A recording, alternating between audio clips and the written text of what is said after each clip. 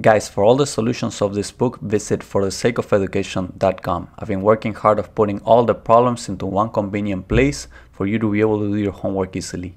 So pay us a visit. Alright guys, now we're gonna do this problem that says replace the force system by an equivalent resultant force and couple moment around point O, which is located right here. Take F is equal to this Cartesian vector. So basically, the first thing we're gonna find is the resultant force, which is the sum of all the forces, which is F1 plus F2 plus F3. So F1 is equal to negative 300K, F2 is equal to 200J, and F3 is equal to this Cartesian vector, which is negative 200I plus 500J minus 300K. And all of this is in newtons.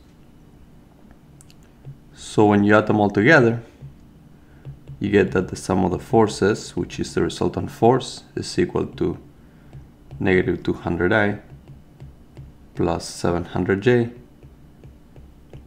minus 600K. All this is in newtons. And this is the resultant force. Now let's find the sum of the moments around point O, and that is equal to R1 cross F1, R1 being this vector right here, plus R2 cross F2, R2 is this vector right here, plus R3 cross F3,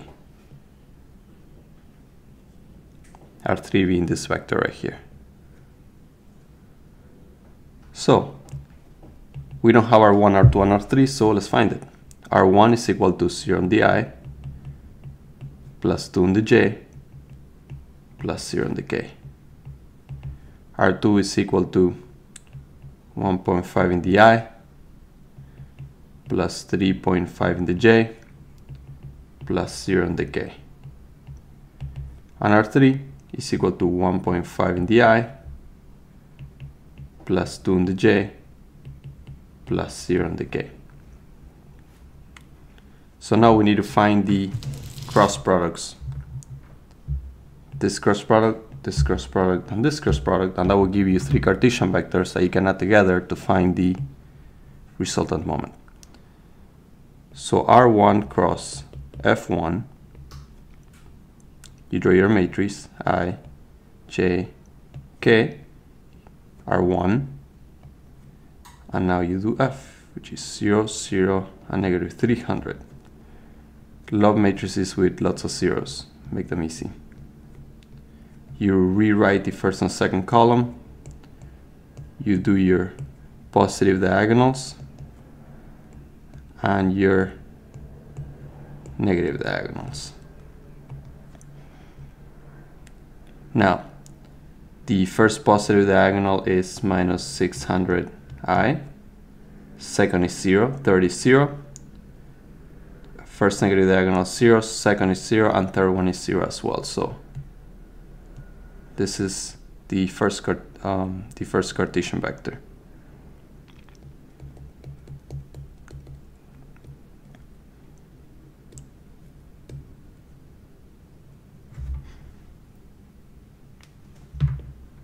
Second one is I, J, K. R2 is 1.5, 3.5, and 0. And F2 is 0, 200 on the J, and 0. I'm gonna go a little faster.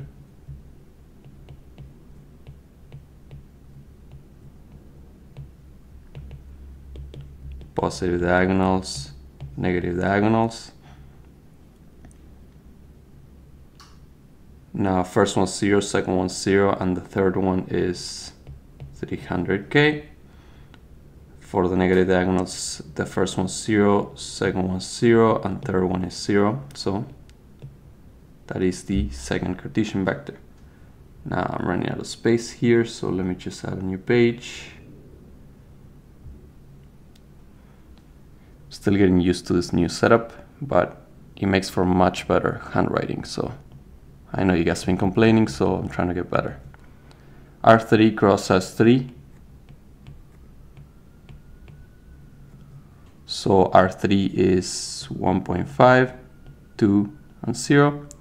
And F3 is negative 200, 500, and negative 300. Ij, 1.52 minus 200 and 500. Positive diagonals, negative diagonals.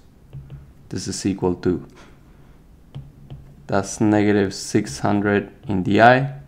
In the I, that's an I swear. Second one's 0. Third one is 750 in the K. Notice how I like to leave a space for the J when you're doing complicated matrices. This is a good habit. I recommend it. Now negative diagonals. This is minus 200 times 2 is minus 400, but it's a negative diagonal, so it's 400 in the K. Second one 0, and third one is minus 300 times 1.5, that is 450, but it's negative, so that makes it a positive 450, right?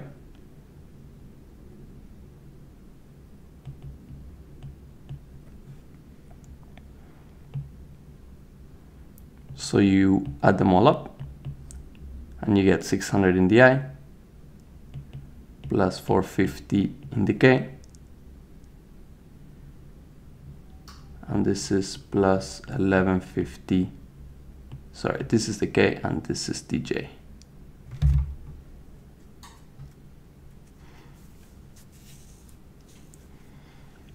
Let me make sure I didn't make no mistake here.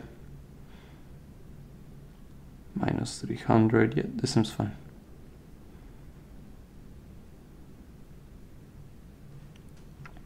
So this is our third Cartesian vector.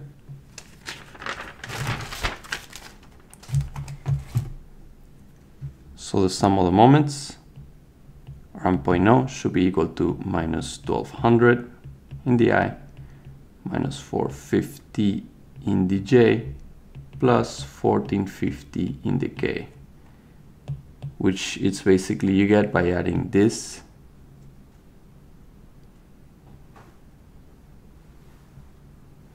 and this.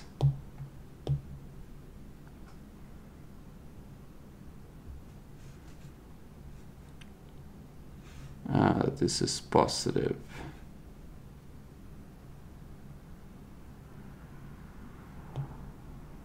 Final answer for the sum of the moments, and final answer for the resultant force.